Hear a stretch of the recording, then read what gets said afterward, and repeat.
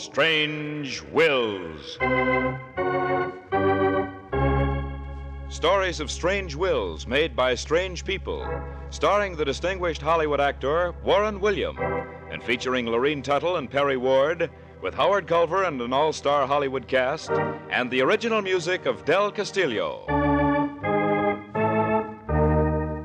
I devise and bequeath to my heirs the 7 deadly sins: hate, despair, envy, pride, anger, lust, and jealousy.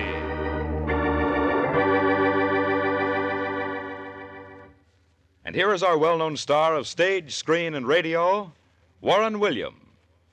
These are the stories of strange wills, last wills of strange people, so that no reflection can fall on any person or persons, living or dead. Names, places, and time have all been changed. From the yellowed pages of the probate files, we bring you unquestioned proof that truth is still stranger than fantasy. You'll see what I mean in just a moment. But first, here is a brief message from your announcer.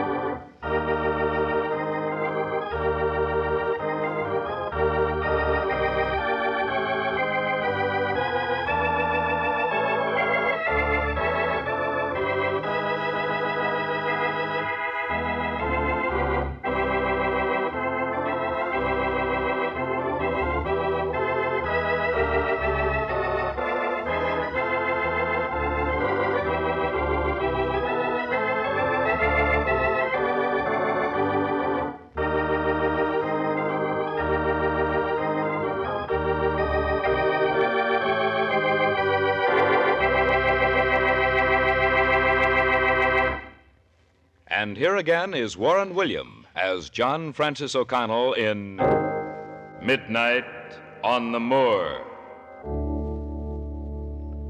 Have you ever walked along the moors of Scotland at midnight, when the fog, thick blue fog, swirls out of the ground and covers you like the shroud that covers the dead? Through the blanket of fog you can hear sounds of eerie night creatures that bring fear of things unseen, fear of the bogs that carry the reward of slow, agonizing death. In the heart of this moor country is the quaint little village of Perth. I'd never heard of Perth before the moment I decided to stop over the night on my way to Stonehaven. The little inn seemed bright and cheerful, the proprietor friendly, and I was tired. But news, I learned, travels just as fast in Perth as in any American community. Somewhere along the wee hours of the night. Yes? Yes? Well, just a moment. Mr. O'Connell, I hate to awaken you at this hour of the morning, but you've a visitor. A visitor, but I don't know anyone. Well, just a minute, please. I'll be right out. Now then, Angus, you say I have a visitor? Aye, Mr. O'Connell. It's the Mistress McClanahan. She's from the McClanahan Castle over in the moors. Where is she, Angus? In the palace, sir. But please, sir, be careful. People shy clear of the McClanahans in the castle. Why is that, Angus? 5 years ago, there was a tragedy. Young Moffat McClanahan disappeared into the night in the fog, and he was never found.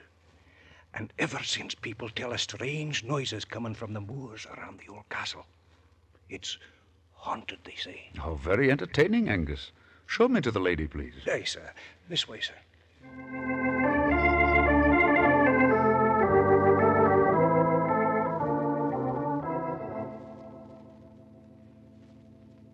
I beg of you to come with me, Mr. O'Connell. My father is in desperate need of help. He must write his will. But, Mistress McClanahan, I'm not a barrister. I have not the right. I know. But there are no lawyers, no barristers in all of Perth. Please come, sir. Very well, young lady. I'll dress and be with you in a moment. I'll do everything I can to help.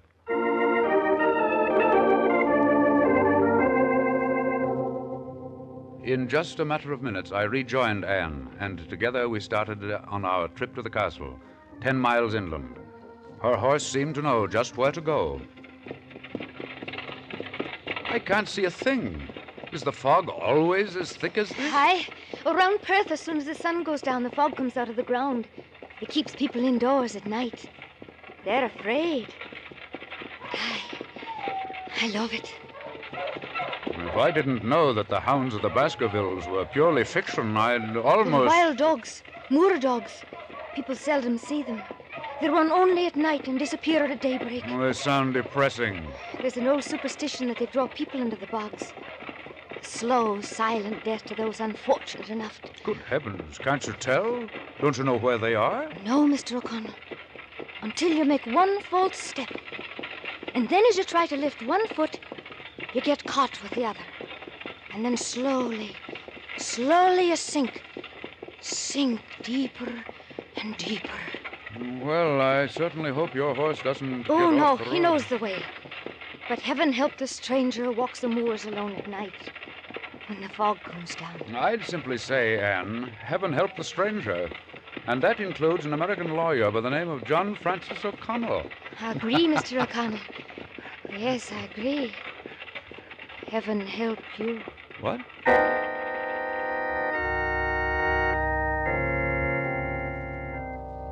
I knew then what it means to have that get out and walk home feeling. The fog was so thick I could barely see my hand in front of my face. Nor was that all. We were going through the bogs, slimy, bottomless sinkholes. And here I was riding next to a young girl who asked that heaven help me. And as I listened to the strange sounds all around us, I agreed. Anne, look over there. It looks like a blue haze coming out of the fog. You see it? Oh, yes, we're getting near the castle, Mr. O'Connell. That light has been burning from the tower every night. Every night since my little brother Moffat disappeared. Father lights it to let him know where the castle lies. Angus MacPherson, the proprietor of the inn, told me there'd been a tragedy. Would you tell me about it? Of course, sir. It's common knowledge. You see, it happened 5 years ago. There isn't much anyone knows. Moffat and I had adjoining bedrooms. Sometime around 1 o'clock in the morning, I was awakened by a noise in Moffat's room. Moffat! Moffat! What was that noise? Moffat! Are you all right? Ah! Father! Father, help! Help! Anne, why are you screaming? What's the trouble? Moffat! Moffat! I heard him cry out! Moffat! He's gone. Moffat is gone.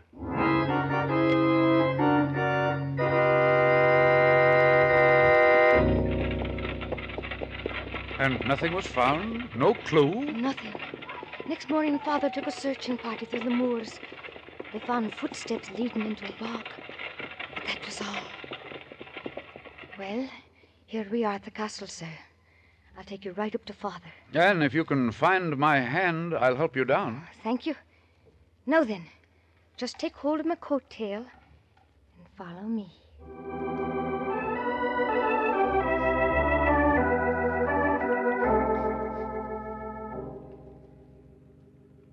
My life is only a question of hours, Mr. O'Connell. That is why I sent for you. You must help me either to find my missing son or bring his murderer to bay. I couldn't rest in my grave otherwise. Anything I can do, of course, but I know so little about it. Aye, all of us know so little. A cry in the night, an open window, footprints leading to the bog.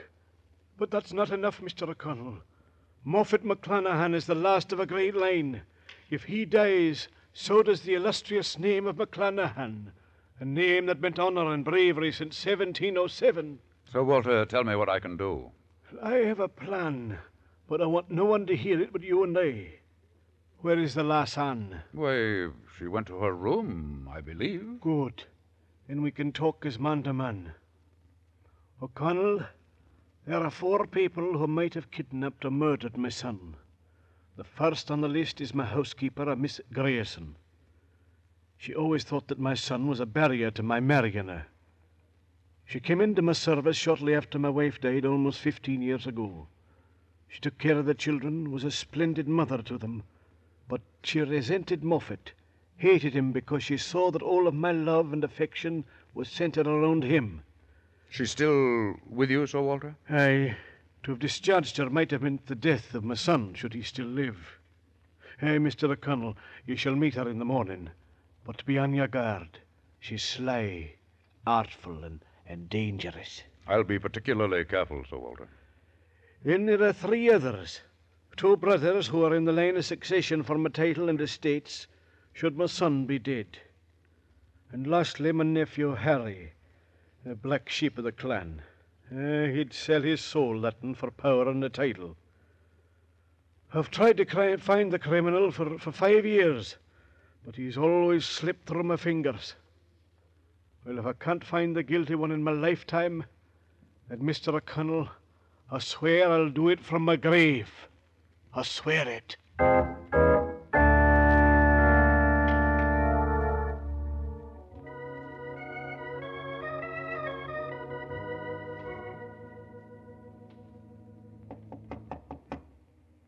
Yes? I have a breakfast tray for you, sir. Oh, yes. 1 moment, please. Now then, come in. Good morning, sir. Good morning. I'm Miss Grierson, sir, the housekeeper of the McClanahan Castle. Oh, yes, Miss Grierson. Sir Walter mentioned you last night. He did, eh? That's more than he's ever done to my face. He complimented you highly. It's not time for him to be complimenting anyone. Him with the black angel hovering o'er his bed. How is Sir Walter this morning? You canna kill a Scotsman that easy, Mr. O'Connell. He's enjoying a hearty breakfast in bed, same as you. Miss Grierson, this afternoon, if your duties permit, I wish you'd show me around the neighborhood. You see, I'd like to see the bogs. The bogs? The bogs, Mr. O'Connell? Oh, no, no. I never go near the bogs. They hold death, a black, treacherous death. No one who falls in ever escapes. That's why Master Moffat is gone, sir. He died in the bogs. Aye, he died in the bogs. What makes you think so, Miss Grierson? I know. I saw footprints leading right up to the bog. And not his, sir. Not his. What were the footprints like? I remember them just as plainly as the morning I saw them. Bare feet they were, sir. You could see where the toes squelched down into the edge of the bog. But you have no proof that those feet belonged to the abductor of Master McClanahan. No proof at all. But I know. I know. I heard the Moor dogs barking from the bogs for weeks. They were there by the bog, waiting. Oh, Mr. O'Connell, Miss Grierson, I just came from Father's room. He's dead.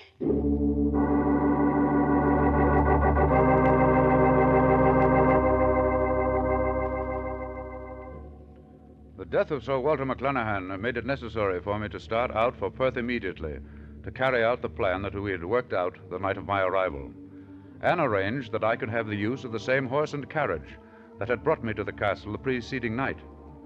At least I felt secure knowing that should I by chance be forced to return after sundown, the horse would bring me back safely. Arriving in Perth, I went directly to the inn. Well, Mr. O'Connell, welcome back to Perth. I trust you had a pleasant night out in the moors. The moors were terrifying, Angus. But this morning, Sir Walter McClanahan died, and I must notify his heirs at law to be present for the reading of his will tomorrow night. Aye, Sir Walter dead. That'll bring out the vultures, his brothers and his nephew. They've been waiting for years to get that castle. Aye, Mr. O'Connell, there's not a gentleman in the lot. There's bad blood in the McClanahan line. There is murderous blood, I call it. Trust no one, Mr. O'Connell. No one, if you value your life.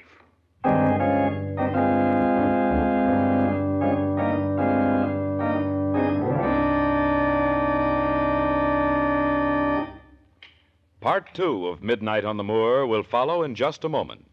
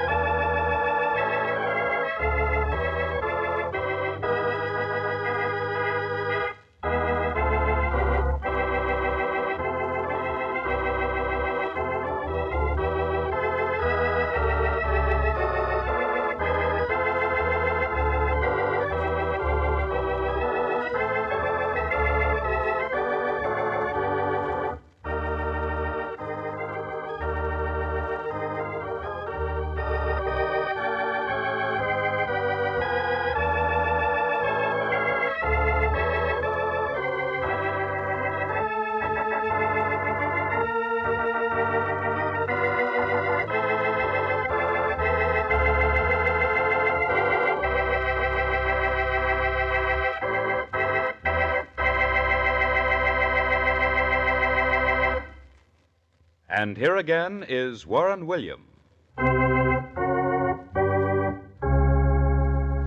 By the time I'd reached all the heirs at law of the deceased, made the necessary arrangements with the minister, and taken care of other prearranged matters, it was sundown. The fog was already coming in off the moors in heavy swirls, blotting out everything from sight. It was after dark as I started my return trip to the castle. I gave the horse a free rein and hoped for the best. I thought of a lot of places I'd rather have been at night than on the moors.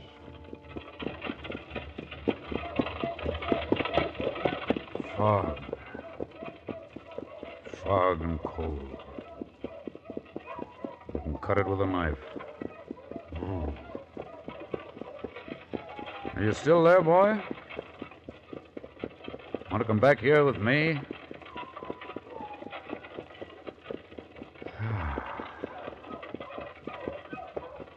Once upon a midnight, dreary, while I pondered, weak and weary, over many a quaint and curious volume, over many a quaint and curious volume of forgotten lore, while I nodded, nearly napping. Suddenly there came a tapping. Ooh!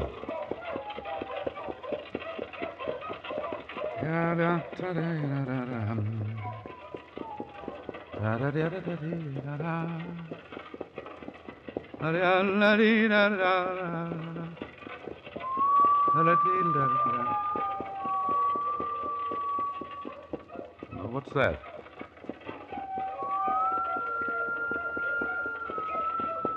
Whoa, boy. Whoa.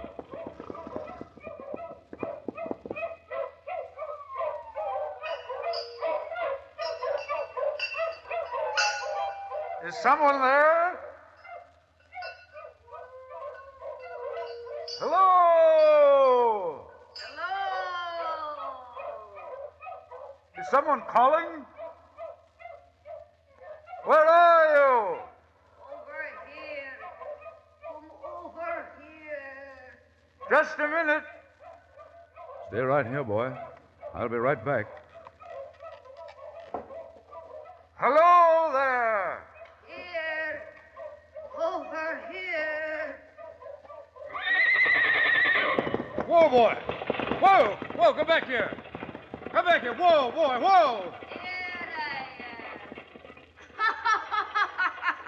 am. That voice. I know that voice.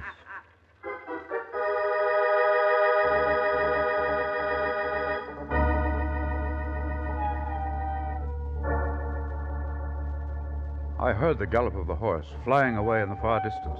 I was trapped by the murderer of Moffat McClanahan.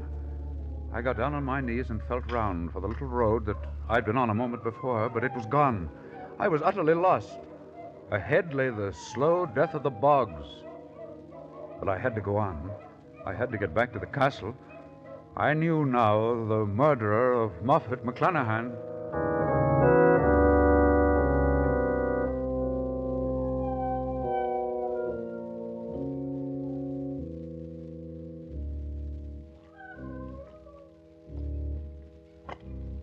Step by step, each one could be my last.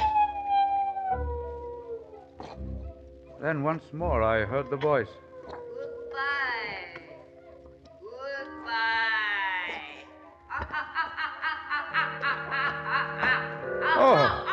Oh, I was trapped.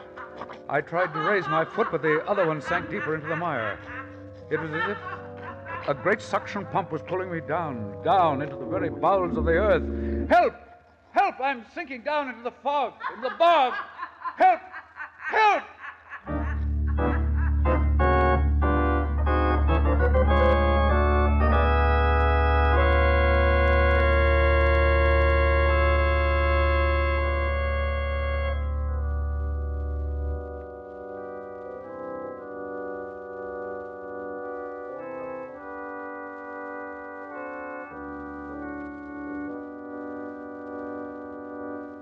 Rock of ages, cleft for me, let me hide myself in thee. Let the water and the blood from thy wounded side which flowed be of sin the double cure. Save from wrath and make me pure.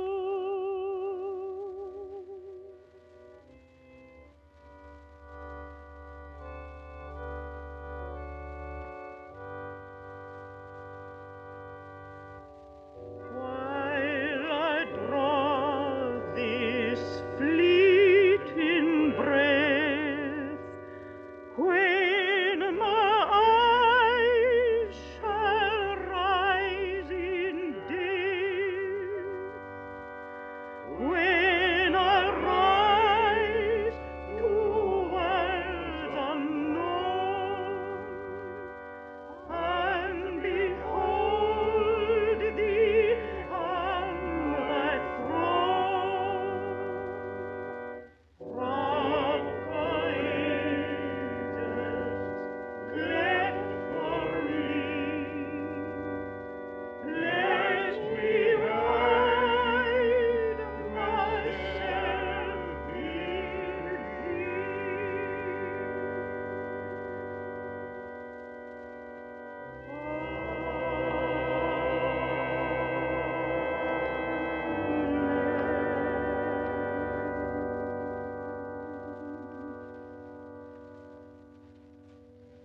Dear brethren, we are all gathered here this night at the Castle McClanahan in the last tribute to the late departed Sir Walter McClanahan.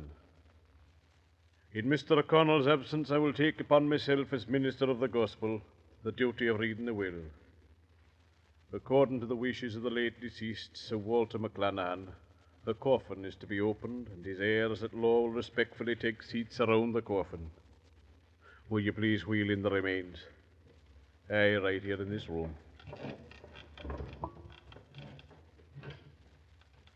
That's fine, lad, thank you. And now then, will you please remove the cover? Sit it right over near the fire, please. Would the five of you please draw your chairs up to the foot of the coffin? Oh, how ghastly. Must we sit here and look into his dead face? It was his wish, Mr. Son. He was a peculiar one, my brother Walter was. Ever since that night when Moffat disappeared into the fog. Uncle Andrew, must you bring I'm sorry, lassie. I can't help but think of that night. It made of him a madman. He always said that he would find the murderer of his son before he was laid to rest. This is his last chance. His last chance. Now that we are all properly seated according to the wishes of the departed, I shall continue with services and the reading of the will.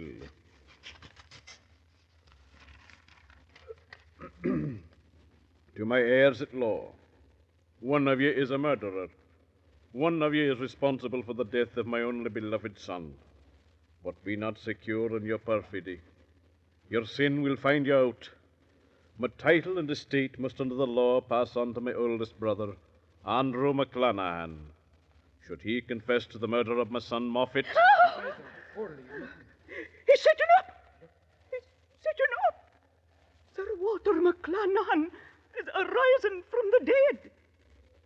He's pointing his finger at... Stop her! Stop her! She's breaking away! Let me be! Let me be, or I shall kill all of you. Yes, it was I. I who killed Moffat, my own brother. And for a good reason, too. No love was ever given me. Only to him. I was jealous, hurt. I carried him to the bog. I threw him in. And then I came back, got into bed, and screamed. And now I shall join Mr. O'Connell and Moffat. You'll not find me there, Anne. Your plan to destroy me failed.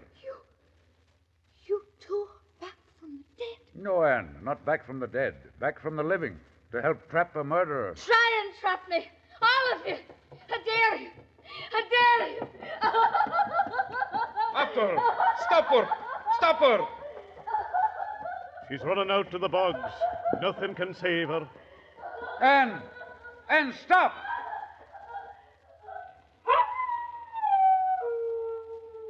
May God have mercy on her soul.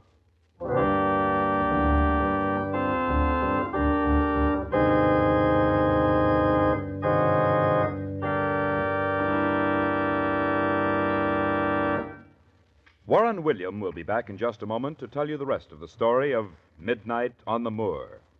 But first, here is a brief message from your announcer.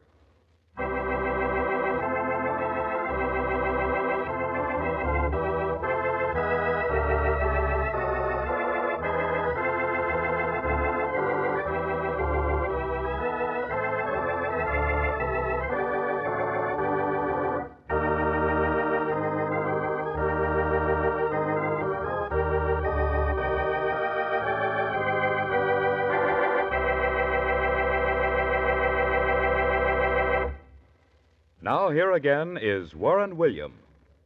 How did I come to suspect Anne? Well, when I left for Perth, only two people knew I was going, Anne and Miss Grierson. I knew from my conversation with the housekeeper that she feared the bogs, even in daylight. But Anne was a strange creature. She knew and loved the bogs as well as her father. When she lured me away from the carriage and I walked into the bog, I did so intentionally. I wanted her to think I was dead. The next night, I called on an old actor friend of Sir Walter's to help me. Under the cover of darkness, we slipped into the castle, and a few minutes later, the actor became the dead image of Sir Walter McClanahan. Well, you know the rest. Under the eerie candlelight of the room, Sir Walter McClanahan came to life to point a finger of doom at a lovely young girl in whose heart was the deadly sin of jealousy. Next week, I have a beautiful story to tell you. A young man was given the opportunity of inheriting an industrial empire or a ticket to Paris. This young man wanted to study art more than anything in the world, but he knew that if he chose Paris, he would not only suffer privation and want, but he would also lose the love of his beautiful, young, and rich fiancée. What did he do? Well, listen to the story which we call 7 Flights to Glory for the answer. This is Warren William inviting you to listen again next week. Strange Wills is written by Ken Crepine and produced by Albert Ulrich. This is a Teloways feature produced in Hollywood.